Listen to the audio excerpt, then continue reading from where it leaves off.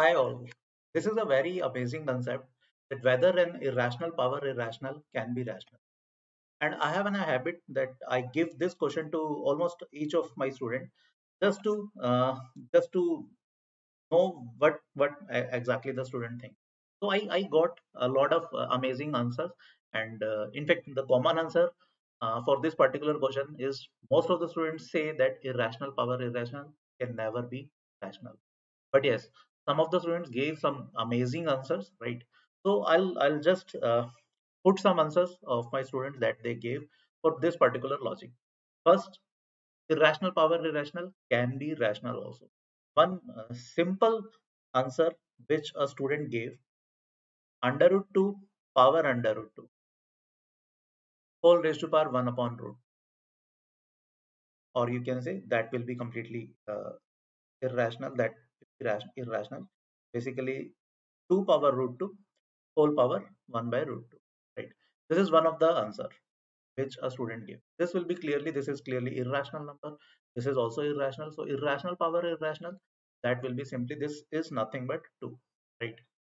And in fact, uh, in general, what the student said that a raised to power b power 1 by b, where a is rational and b is irrational. So that will be simply equals to a, which is rational according to our assumption, and a power b will be irrational, and 1 by b that is also irrational.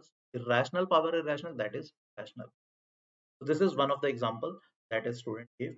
One student gave that consider under root 2 power under root. So my first question was whether this is irrational or rational, how can you prove?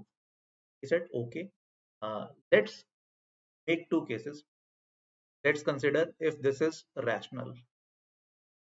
Then we are done. We know that under root 2 is irrational.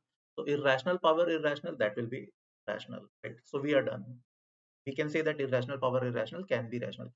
What if this is irrational?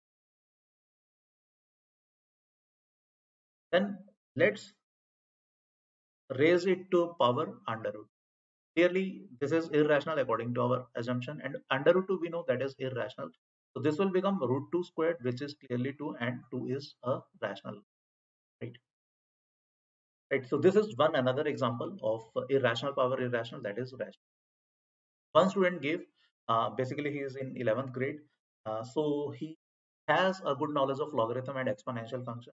He simply says, sir, 2 raised to power anything, let's say log 2 e raised to power ln natural log of 2. Clearly natural log of 2 is also irrational, e is also irrational, but that will be 2, and 2 is clearly, or you can say e raised to power ln of any natural number, or you any rational number ln of k, that will be a rational k. So practically irrational power irrational can be rational. There are a lot of examples, right, in which irrational power irrational is equals to rational. I hope you have learned something today.